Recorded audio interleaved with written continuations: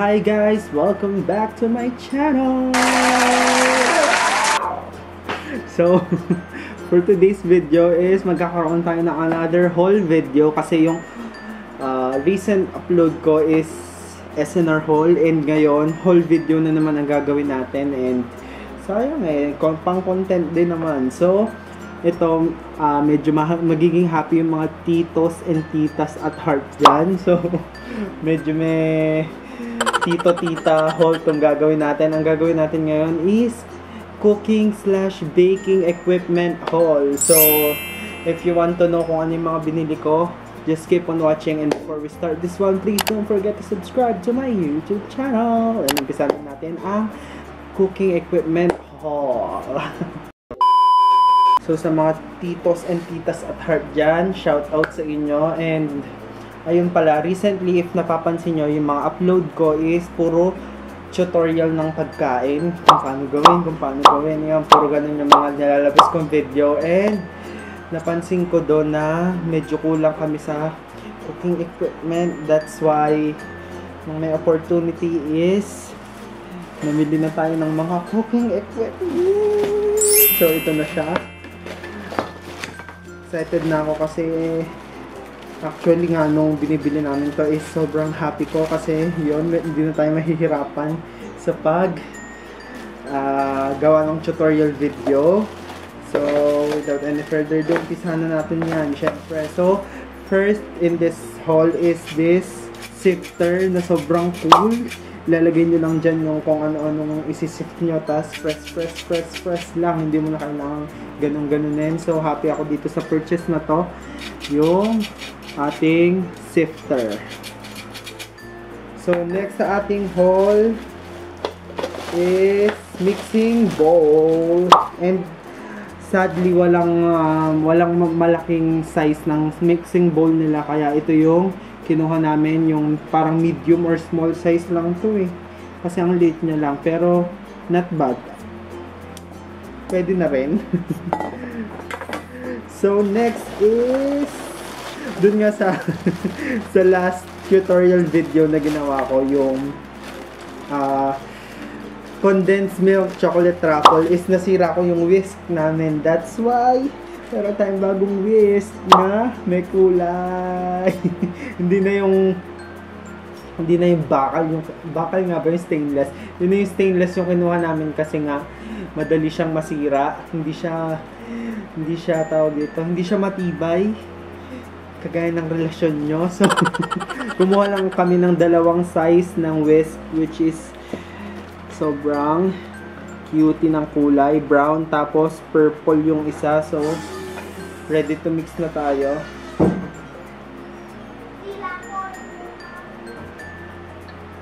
Nawawa ko guys, sorry. So yon, dalawang whisk. Next is pang decorate naman sa cupcake. I don't know if magbe-bake ng cupcake si ate. So kumuha siya ng ano ba to, decorator ba to? Tama, decorating kit. Yan. So, yung mga level up na baking, hindi na pala ako gumagawa nun, si ate na, nakikikain na lang ako. Kasi parang hindi ko kaya yung level up na baking. So, mag-move tayo sa next. Next one is this measuring cup na medyo malaki. Kasi kailangan, sa baking kasi dapat precise ka sa measurement nun. Kaya, kailangan ng, hindi pala precise. Kailangan ng measuring cup. Yan, importante din to sa baking, kaya yan, bumili na rin kami. And then, next is, ito rin, wala rin kami nito, kaya kutsara yung ginagamit namin, which is yung spatula. Meron na kami spatula, finally, and dalawang spatula din yung binili namin. Isa yung pang normalan lang, yung maliit, and isang pang malakasan na mahaba. So, yan, dalawang color din siya, same color ng whisk. Kung ano yung color ng whisk, yun din yung color nitong spatula natin. Medyo hindi pala darkish, violet na pala to kasi purple yung isa. Tas yun. Next is, ewan ko ba talaga binibili? Hindi, okay. Next is measuring cup in small sizes. Yan, limang size na to. Merong 1 cup, 3/4 cup, 1/2 cup, 1/3 cup, and 1/4 cup. So, yan, hindi na natin kailangan magtansya. Magkakaroon na tayo ng exact measurement.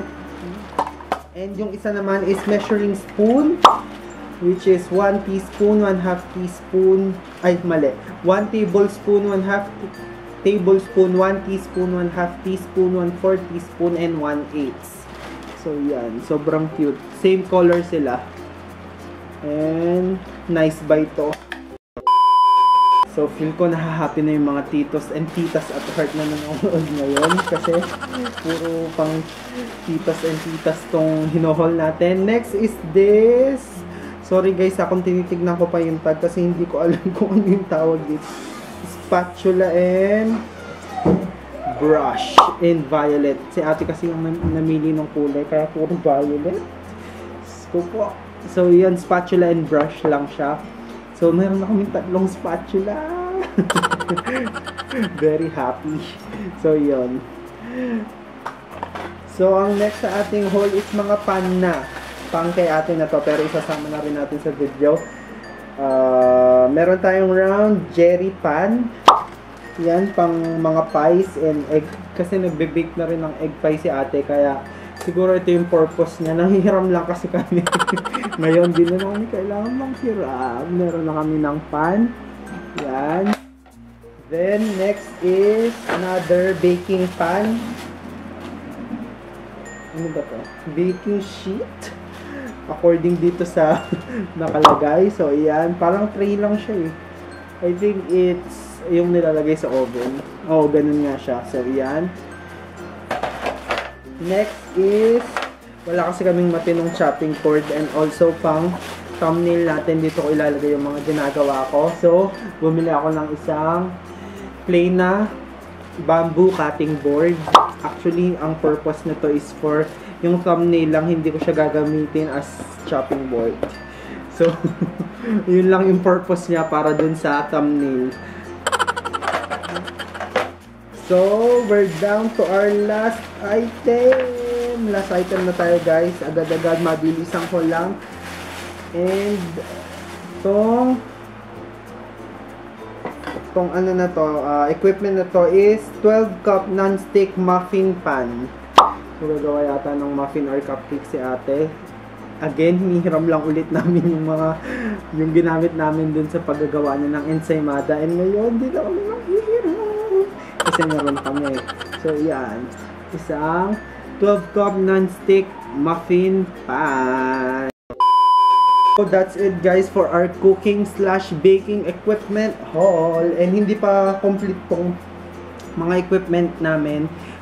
Maybe kung pag naging okay na yung kalagayan natin dito sa Pilipinas is madadagdagan pa to kasi ngayong community quarantine or ECQ or GCQ man yan is medyo nahilig kami sa paggagawa ng kung ano.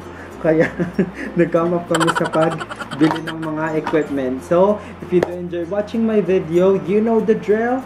Like, share, subscribe, and click the notification bell button para notified kayo whenever I upload a new video. But for now, this has been Ty, and I will see you guys on my next one. Thank you for watching. Bye!